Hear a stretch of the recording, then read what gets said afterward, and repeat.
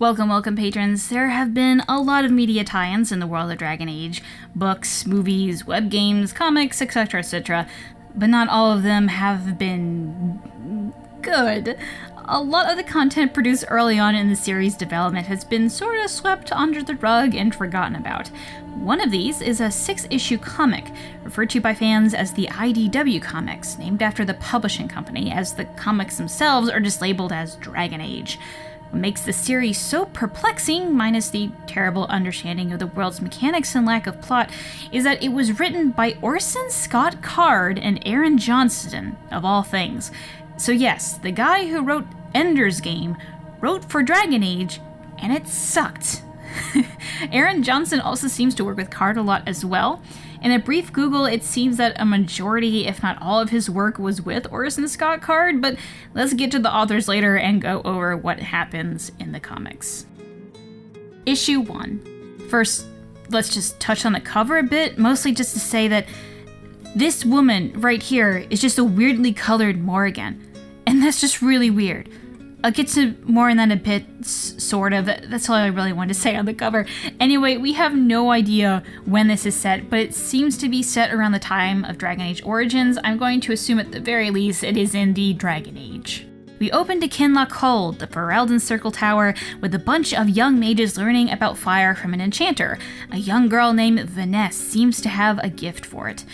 We cut to years later, a Templar named Sadat is training and being called a girl for not fighting well enough. The man he was fighting with states that he hates losing and tosses him off a cliff. The very wet Sadat swims to where an older-looking Vanessa is keeping a fire going. Despite the obvious resentment he has for mages, the two exchange pleasantries, and he refuses to let Vanessa hate him. Vanessa is then in the library with what seems to be a friend. He is worried that she might be sleeping with the Templar, worried that if they are caught, things could get bad, although Vanessa claims she isn't. We cut to Gregor briefing a newly caught mage on what it means to live in the Circle. When he breaks free and begins to work blood magic, someone calls for Sadat to kill him, but he freezes, leading another Templar to kill him. Vanessa watches from the distance. Sadat and Vanessa are now somewhere in the Circle, and it looks like they have been sleeping together, but Sadat regrets his choices and flees from his lover. In the kitchens, Vanessa and her friend are complaining about how he left, and she thought he loved her, and her friend replies that he can't because he's a Templar. Sadat seems to watch from a distance, and we will learn later that this is the moment he thinks that these two are sleeping together, where, like, that's not what I got from the sequence, but whatever. 8 months later, Vanessa is pregnant, and the Templars have caught it. This Templar, who might be Gregor, although it doesn't look like him, asks who the father is. When she refuses to tell, he smacks her. Templars are now bringing in apprentices, meaning that everyone here is like at best 18, but whatever, to find who the father is using a spell, which, I'm not gonna get into that. When the father draws near, the smoke surrounds them.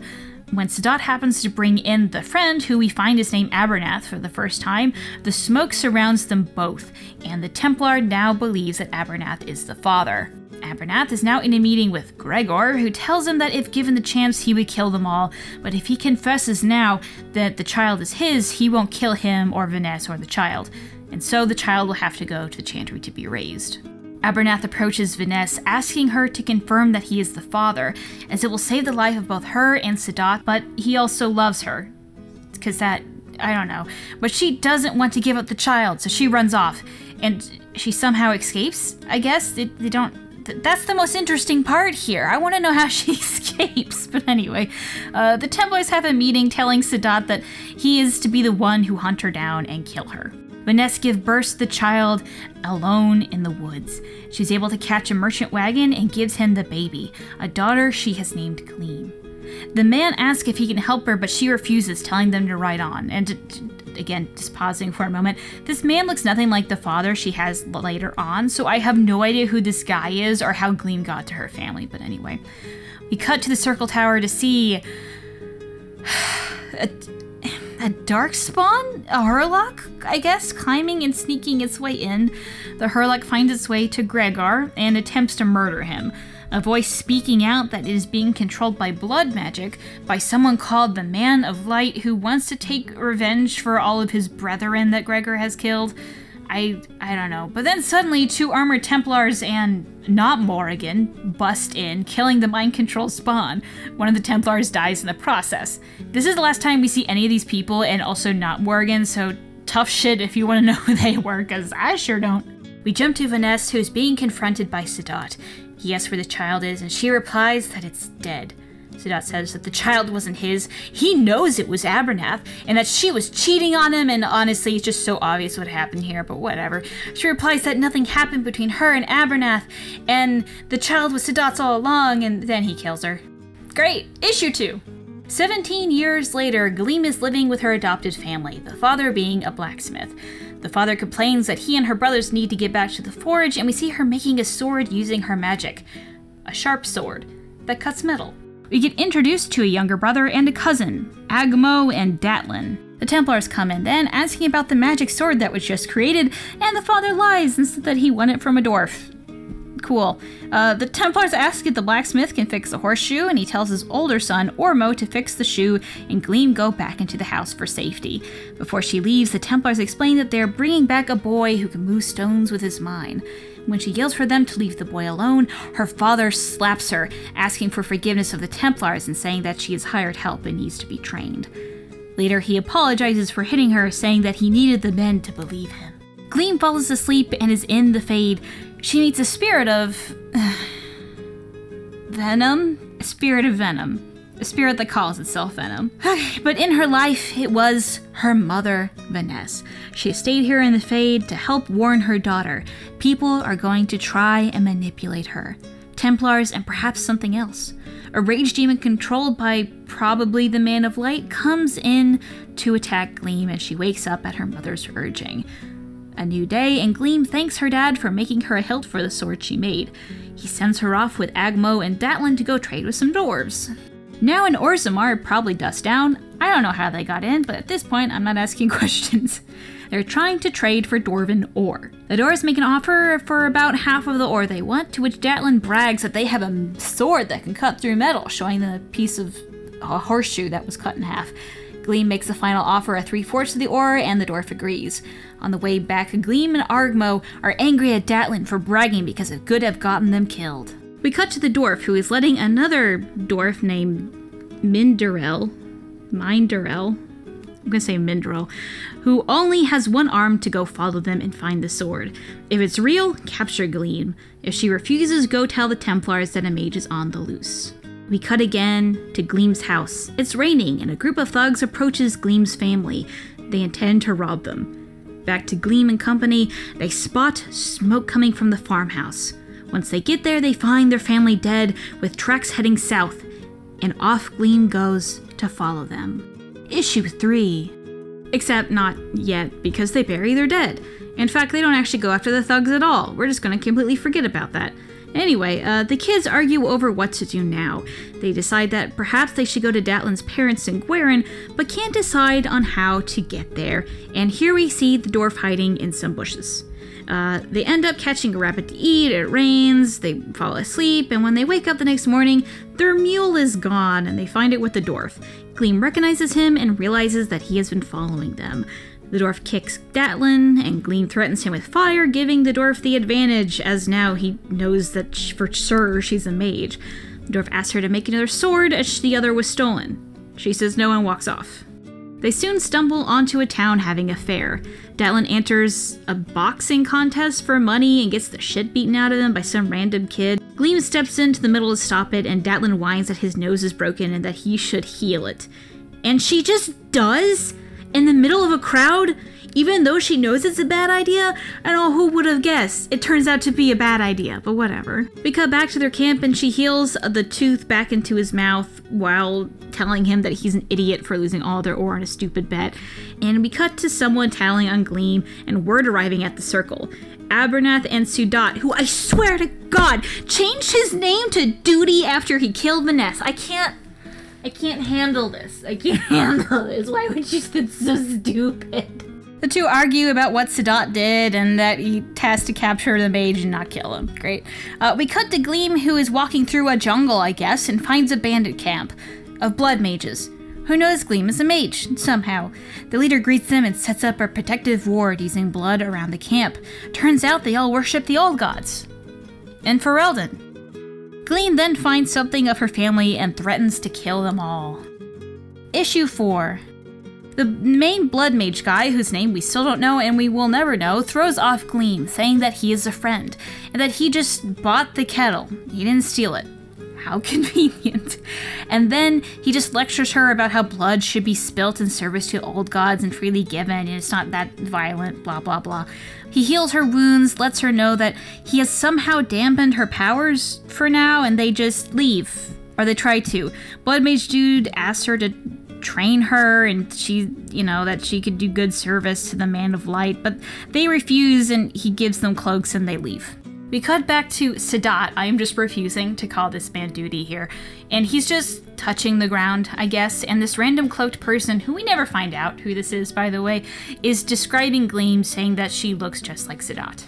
Sadat and his friend Marcus are talking about killing mages and how he used to be called Sadat, but look guys, not once has this man been called Duty yet. Not once. He just keeps correcting people.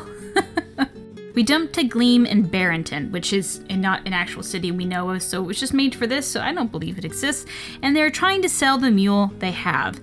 Datlin announces to the crowd that anyone should fight him, and if they win, they have the mule. If they loses, he gets 10 coins of something. A thug rushes in and Agmo hits him with the stick, and he's knifed. Okay, great. Way to go, Datlin. Gleam then heals him in the middle of the road instead of dragging him off somewhere. How is she still not in the circle? How? Has she? I can't with this. Agmo is healed, but shockingly, people are upset and hit Gleam. Gleam wakes up, the three of them all tied up around some pole thing. The town wants to talk, which is surprisingly civil, but she starts a fire blazing and she frees herself and the boys, with the fire so large the Templars nearby see. Gleam and the others are running into the woods knowing the Templars are near, and they come across the one-armed dwarf. He warns that Templars can track the blood that is on them somehow, and the dwarf gets them to follow them. They go wash up from the river, and Mindrel, which he never introduces himself to Gleam and the boys, but they now just know his name, hears someone coming, and it's the Templars. Gleam finds out that her powers are not working, and they start running from their lives. Datlin picks up a sword to fight off the Templars, and Sadat runs him through. Gleam begs for them to give her powers back so she can save him, but tough shit, he dies. That's it. No, honestly, he actually dies. There's no, bait and switch here. Issue 5. Gleam calls Sadat a murderer, saying that he was just a boy, and they let Gleam and Agmo bury him.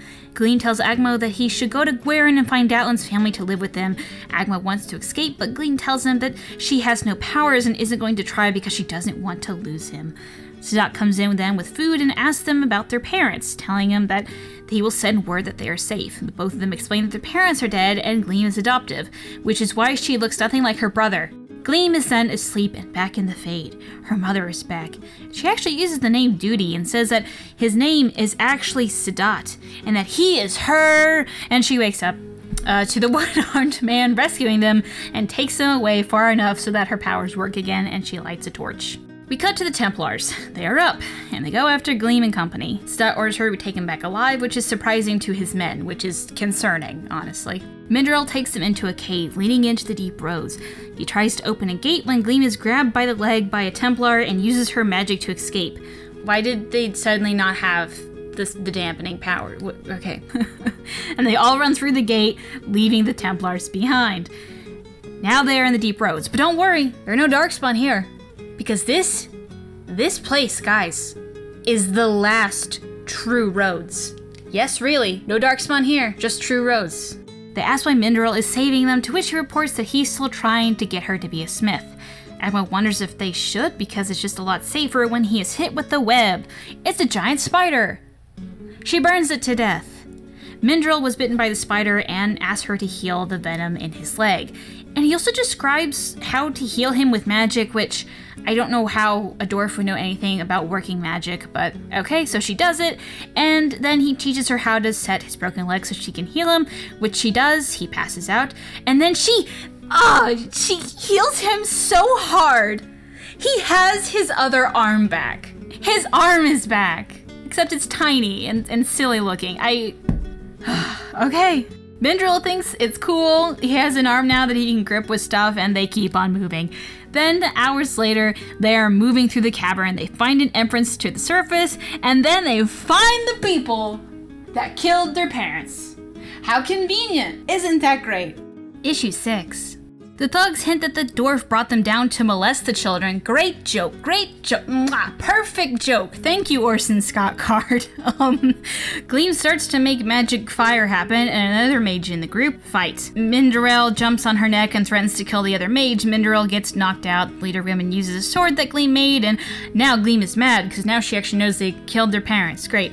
The thugs explain that they killed her parents. The fight breaks out. Gleam isn't able to win, but the group says that they want to take her to the Man of Light, as they might get a reward.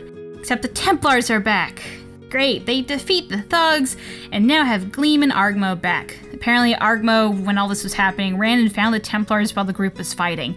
So they went all of that way in the deep roads, and they weren't even that far from the Templars. Sadat crushes the magic dampening crystal, okay, and lets Gleam heal herself. Oh great, now thank you. Now she gets to heal herself. Now it's important. Okay. We cut to the Templars hanging the thugs. Agmo wants to know which one killed their parents. The leader admits to it, and Agmo gets the honors, I guess, of slapping the horses to run away, and we get a loving embrace of siblings close to a bunch of corpses. Later, literally it just says later, even though it looks like the exact same scene, Marcus is telling Sadat that Gleam ran from Templar custody and therefore is an apostate and needs to be killed because that's the law. The law is to kill apostates. That's not the law. Sadat refuses, and when Marcus states that she assaulted the Templars in their sleep, Mindril comes back from somewhere saying that he was the one who did it. Sadat then makes the decision to take the dwarf and the boy back to the circle to meet the Knight Commander. We jump to the circle tower. They want to kill the dwarf for his crimes, but they decide they won't because relations with the dwarves are strained. But they decide to make him work in the circle instead. And the boy will work in the kitchens instead of going back to his family, I guess. They're not taking him prisoner, they're just keeping him there, whatever. Gleam will stay in the circle and will be trained as she seems to be a great asset. We are in the Fade again. This time Gleam is with Sadat, and Vanessa introduces her to her father. Gleam is upset. Sadat tries to make amends, but Gleam says that he will never be her real dad. He then begs Vanessa to kill him because he is shamed. Vanessa questions why he named himself Duty, and he decides that his new duty will be Gleam. The next morning, Sadat confronts Gleam on the news that her brother will work in the kitchens and that she needs to stay here for her safety because the Man of Light is trouble. He leaves, saying that he will wear out his life to give her a future, and she believes it. The end. Discussion. I don't know where to begin here. I honestly, it would be much shorter to say what is good about this than what is bad. It's just really bad. I know I'm making fun of it and stuff, but I just can't. It's so boring that my only reaction to this is just confusion and frustration. Which maybe it's one of those so bad it's good comics. Maybe you're into that. Is that they have that with movies? Maybe they have that with comics. I don't know, but this is an event. Getting down to it, I guess my main complaint here is that this just isn't Dragon Age.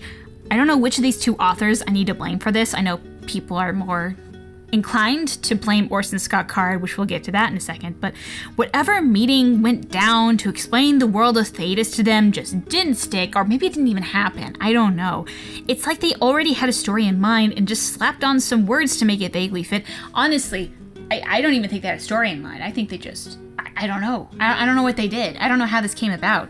I complained about the Dragon Age tabletop game and how it feels a bit different from the series, but it's still Dragon Age. It's still Dragon Age. I'm not gonna dispute that.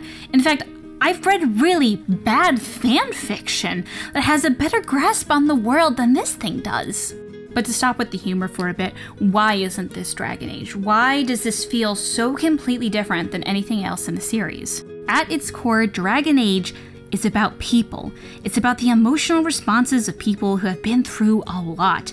The story of this comic fails to understand this. Instead, it throws the characters at a constant stream of tragedy and negative events, and we never have time to explore their pain, grief, fears, or just anything interesting. This mainly doesn't feel like a Dragon Age tie-in because it has none of the heart behind it. Even if they didn't mishandle the world building, it could have at least felt like it belonged, and it just misses every mark. Another reason why this doesn't feel like Dragon Age to me, everyone is so stupid. Everyone. There are just so many parts where I had to like astral project my soul into another dimension to even handle how dumb this was. It just, oh God. For the most part, the Dragon Age series, even the dumb things that some people do have some logical sense to them. Even when people didn't make the right choice, you can still see the logical progression of thoughts. Just how that person came to that conclusion. Here, there is none of that. It's just action. Stupid action. Now, I gave snarky comments and odd-word screen remarks to how things were incorrect here and here lore-wise, but let's discuss some of the things that just really bothered me. The Templars were never this cruel in Origins. The Ferelden Templars were fairly mild. Like, they're not great, but they're mild. Now, if this was Kirkwall, okay, now we're talking. Take this line. Magic is a sin of pride. No, like it's literally nothing to do with pride. The Maker was never offended by magic. He was offended by the fact that they worship spirits and broke into the Fade. He was offended on how magic was used. Not magic is pride. What does that even mean? Honestly, what does that mean? The Templars here treat the word apostate to mean a death sentence. And even in the world of Thedas, it's not great, but it's not automatic. It's not a law to kill them like it's implied here. And the way Templar abilities work is just so different. A crystal to stop magic, they can just track anyone's blood? No, God. The ability to stop magic is a result of them taking lyrium. It's not an item's effect. It's them doing it because they had to ingest this substance.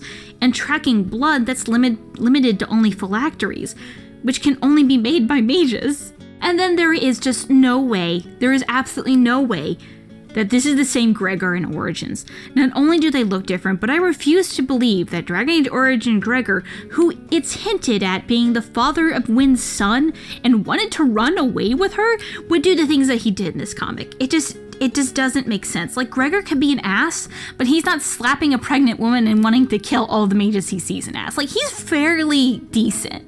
He's a decent guy. Another thing.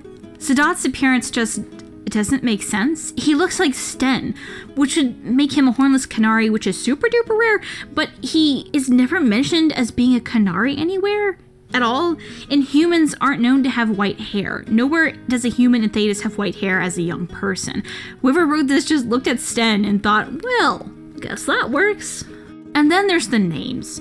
They just sound so fake. Agmo, Datlin, Lomo, even Gleam sounds odd. This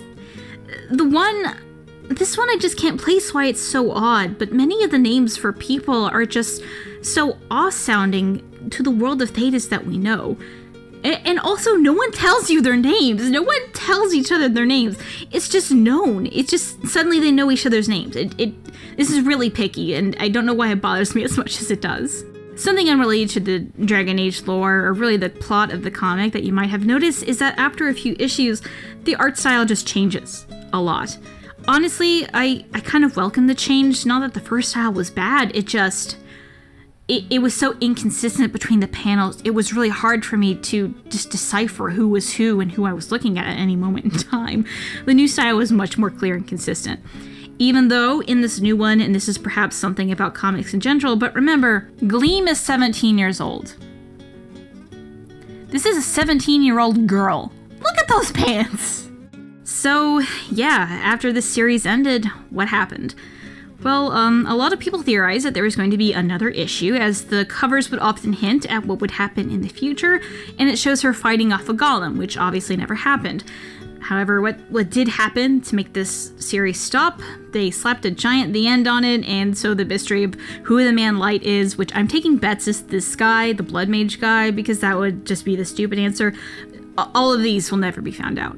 Why this was shut down is unknown. I would guess it's something related to bad sales, but who knows. I've seen some more recent fan speculation that it could have ended because of Orson Scott Card himself. If you're unaware, Card has been against same-sex marriage for some time, and as that is something that is obviously against BioWare's beliefs, it would make sense that they would distance themselves away from him. Except that was actually known before the comics were published. There was a pretty big outcry when they found out Orson Scott Card was going to be writing these comics. Perhaps BioWare didn't know at the time, perhaps the deal was even made without them thanks to EA. We really don't know. Either way, I think we can all agree we're glad it's over. I will say that I have not actually seen this, and I don't think there's any clips of it. Maybe there are, but I got a tweet from Octafluoride. He's really good about like a lot of the more nitpicky stuff that I miss sometimes. Apparently, he was watching a stream with like Laidlaw, because he does streaming, and someone actually brought up these comics, and Laidlaw says that they were not happy. Now, I might get some of you asking, is this canon or not? No, there is no way that this is canon. I cannot imagine any other universe where BioWare is constantly running from this nightmare of a comic. Not only does it not make sense, it breaks a bunch of the world lore, but it was written by Orson Scott Card. Like, I've already talked about that scenario. Like, BioWare is running away from this comic, and it never wants to look back. They would prefer that everyone forgot about this, and honestly, I think we should. There is nothing of merit here.